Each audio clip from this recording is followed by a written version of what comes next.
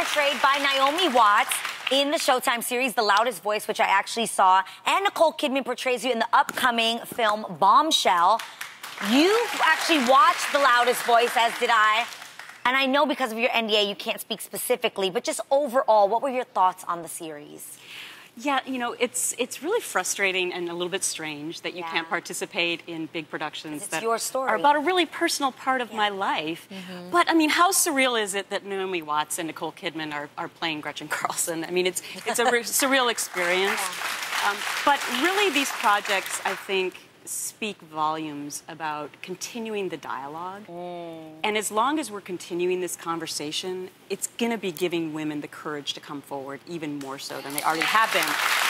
So, and Naomi, I had a chance to meet at the premiere, and she put out this Instagram post about how she was so honored to have played my character and that she was proud of me, and that just meant the world to me. Oh, that's nice.